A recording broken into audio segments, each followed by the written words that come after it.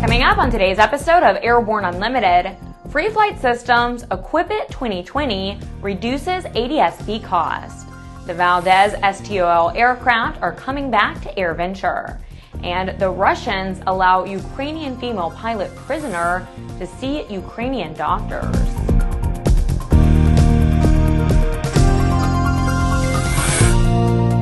Welcome to Airborne Unlimited, I'm Ashley Hale.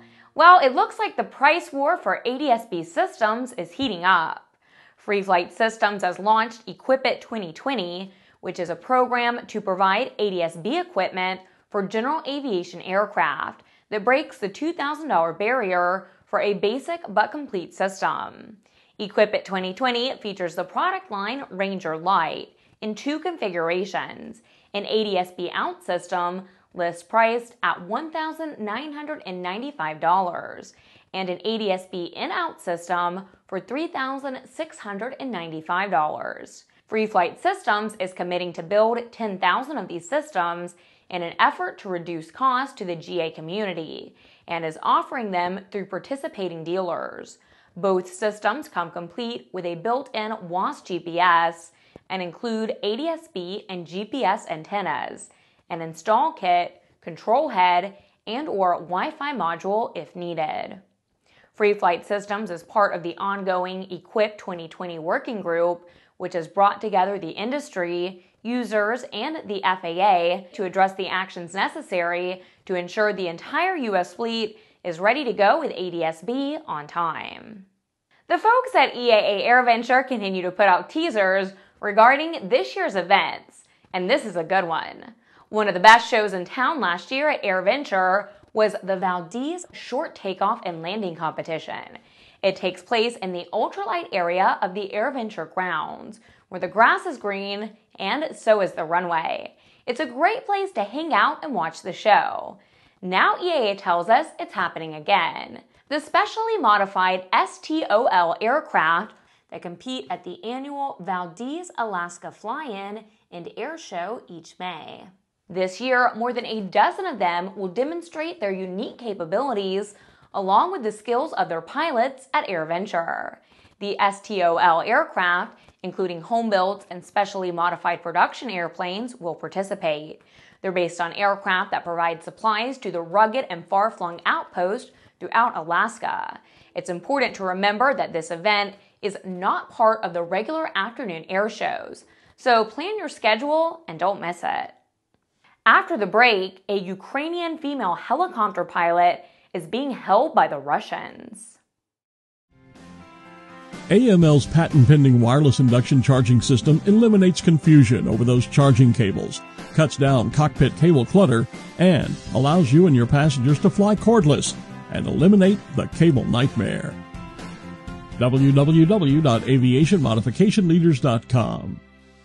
The KSN 770 is an affordable, WAAS-enabled integrated MFD with a flexible hybrid user interface from Bendix King. Get your fingers on the 770's perfect blend of touchscreen and hard buttons. Easily control your GPS navigation, NavCom, weather, traffic, and terrain in any condition. For more information, go to bendixking.com. There's a difference between charting a steady course and pushing for the ceiling. And for nearly a century, Hartzell Propeller has been defining that difference. It's in our passion for engineering and research and our dedication to testing the limits of performance. We are built on honor. We are Hartzell Propeller. Welcome back. If you have a story suggestion for Airborne Unlimited, send an email to news-spy@aero-news.net. While the Russians continue to say that they have no direct involvement in the war between the Ukrainian government and the separatists, they've been holding a female Ukrainian helicopter pilot in a Moscow prison for 9 months. Nadia Savchenko has been charged with being involved in the deaths of 2 Russian journalists in a motor attack during fighting in eastern Ukraine. She's denied the charges, saying that she'd been kidnapped and taken to the Russian capital. It's reported she staged a hunger strike that lasted more than 80 days before her health severely deteriorated. An arrangement was finally made recently to allow her to be seen for the first time by Ukrainian doctors. It's reported that a website posting says her condition is satisfactory, but that she should be under close medical supervision in a hospital. With some 2,000 Aero-TV programs webcast to cyberspace, it's fun to look back and enjoy the places we've seen, the pilots we've met, and the planes we've flown. Here's a look at one of our favorite Aero-TV classic episodes.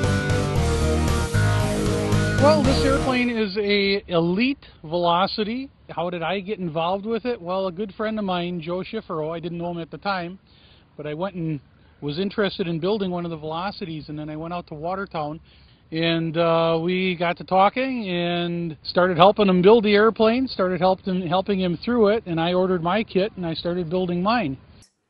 The aircraft home building community is large and growing. In this video, we go back a few years as some builders tell us why home building an airplane was their choice. Search the why of home built aircraft on Aero-TV's news channel. After these messages, Bombardier takes orders for its CS-100 aircraft.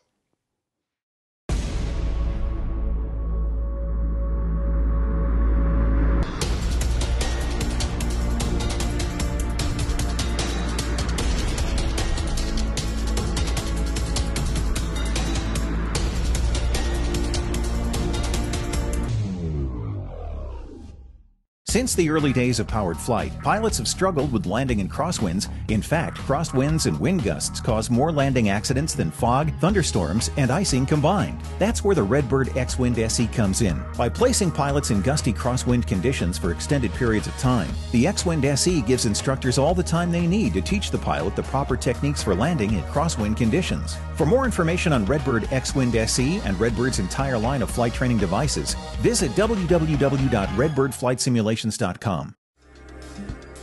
Sandia introduces the new SAI 340 Quattro standby instrument. TSO'd airspeed, attitude, altitude, and slip.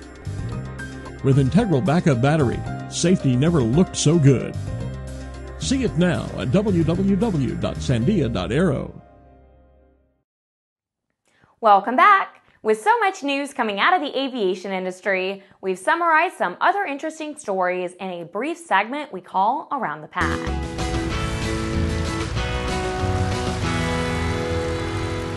Bombardier announces a purchase order for 20 of its CSeries CS-100 aircraft from the new Malaysian-based Fly Moho Airlines.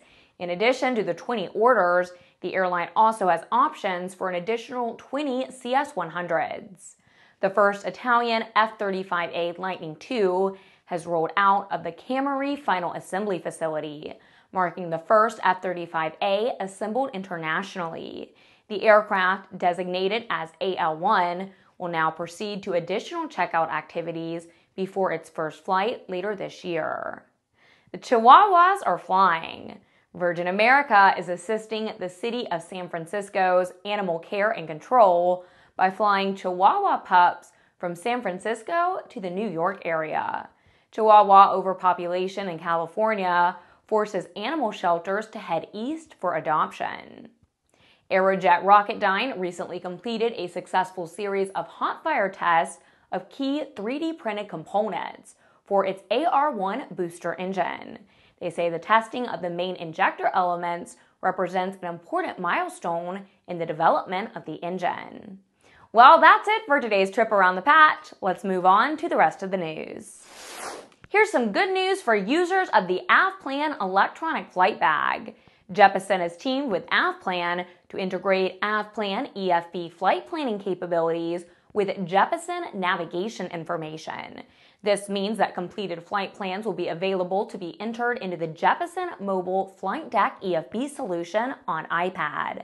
This combination of Jeppesen's charting and navigation data with AvPlan EFB flight plan information together simplifies pre-flight preparation for pilots using both Jeppesen and AvPlan EFB services. This means that completed flight plans will be able to be entered into the Jeppesen Mobile Flight Deck EFB solution on iPad. This combination of Jeppesen's charting and navigation data with AvPlan EFB flight plan information together simplifies pre-flight preparation for pilots using both Jeppesen and AvPlan EFB services. Flight plans developed through AvPlan EFB will soon be able to be exported into Jeppesen mobile flight deck. From there, the complete flight plan will be loaded and instrument procedures for airports will be linked to the entered flight plan. And so the use of the electronic flight bag expands. Well, that's our program for Wednesday, March 18th. Remember to get comprehensive real-time 24/7 coverage of the latest aviation and aerospace stories anytime at aero-news.net. Remember, Airborne Unlimited is streamed daily, Monday through Friday, with additional breaking news bulletins for important stories that fall outside of our normal deadlines. Please join us in a growing roster of over 100 outstanding industry associations and organizations every weekday for the best in aviation and aerospace news. I'm Ashley Hale. Thanks for watching.